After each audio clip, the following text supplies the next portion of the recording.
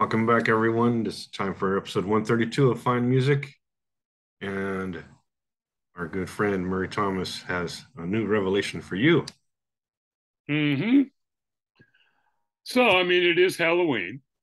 So I was trying to think of scary albums to talk about, um, which would kind of be, rehashing albums that most people are familiar with and such. And then I was reading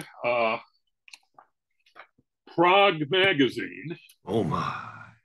and hit a review of an album called Eraser by a band called Long Distance Calling, which sounded pretty interesting. I'm going to do a little screen share here so we can see that one. So here is the contents of Eraser. Um, Death Box, 500 Years, Sloth, Giants Leaving, Blood Honey. Um, it's a theme, it's a concept album, and each song on it references some species that is rapidly disappearing. Um, Sloth is the sloth, Blades is rhinoceros, um, Blood Honey is obviously bees. And the music is, this is also for you, Don, it's your birthday. This is a post rock album, definitely. Yeah.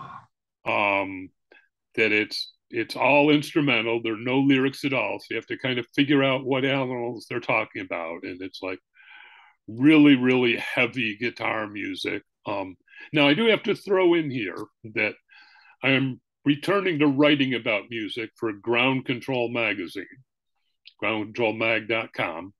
And my first column is going to be about what I call post genre music, which is music that just does not fit into any genre. And nowadays, since the whole music spectrum is wide open to us, that I think this is more and more common that you get albums that and musicians that just don't fit into the boxes. And yet I kind of complain about how critics and such, in order to try to accommodate these things, actually make up more and more genres. And one of those made up genres is this whole post rock business. I mean, what in the world is post rock? So I kind of complain about post rock, but if you got to use it to define something, it definitely fits this album. And so I consider this scary because the music is so heavy. And then when you think about the themes underlying it and just how many animals we're destroying.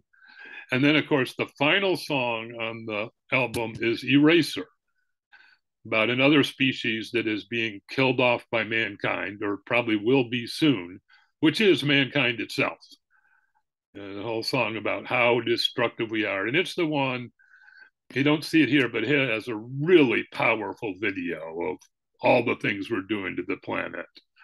So if you like heavy, heavy guitar music with a depressing theme, even though because there's no lyrics, you can ignore that. You can pretend this is just some sweet little album to listen to, but it really, in my feeling, gives you a feel for just how destructive we are being.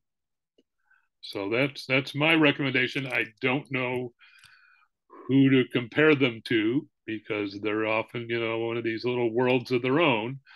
But I guess you could say if you like depressing post rock, check out Long Distance Calling.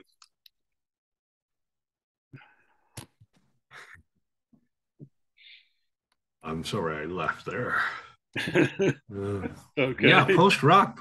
There's a lot of. I'm gonna share a post rocker too. Okay. Yeah. Thank you, Murray. I'm definitely investigating that one. That's for sure.